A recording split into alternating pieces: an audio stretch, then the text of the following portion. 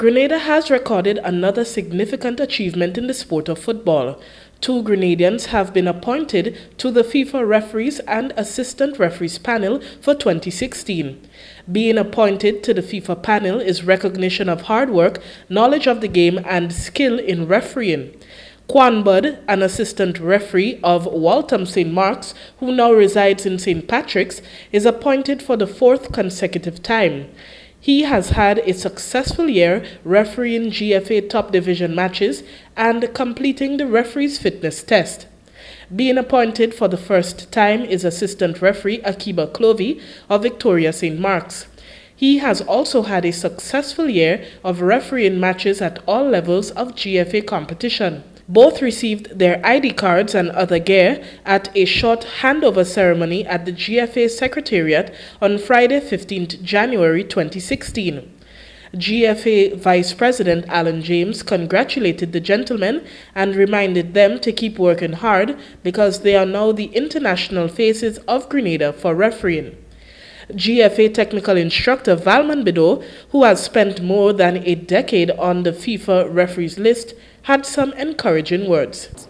Hard work brings success, and we want other young officials out there who are aiming for the high level, which is the highest level at FIFA, could see that if you work hard, you have the right attitude, right, and a positive mind, with that of fitness and all the technical training you can get from the FA, you can make it to that level. So that's a very proud moment for us. Kwan Bud, who was first appointed to the FIFA Referees Assistants List since 2013, says he takes the reappointment as a sense of comfort. It tells me that whatsoever I would have done out there over the few years, someone would have seen and they appreciate, and as a result I've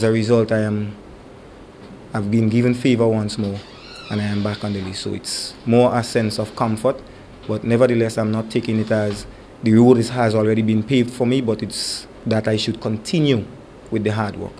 New kid on the block, Akiba Clovey, is looking forward to the challenge. It takes a lot of hard work, meaning a lot of training, discipline along the way. So but to get to the top, you must believe yourself and continue doing the good things that you have to do to make it there. For 2016, the GFA will roll out a referees recruitment program to increase the numbers of match officials on the island. Technical instructor Bido speaks of some of the groups being targeted. We are targeting players. We are targeting the Royal Grenada Police Force, especially the young recruits who just come from training, because these young officers will be officers who are fit, because in training at the RGPF, they do both, as you know, the law and physical fitness. We are also targeting TAMCC students and SGU students.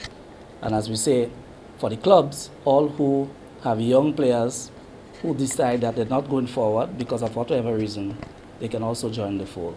Because as we know, we have the technical part and we have the physical part. If you have an interest, you can call the GFA Secretariat at 440-9903 or email gfa@spiceisle.com. I am Ria Murray for the GFA.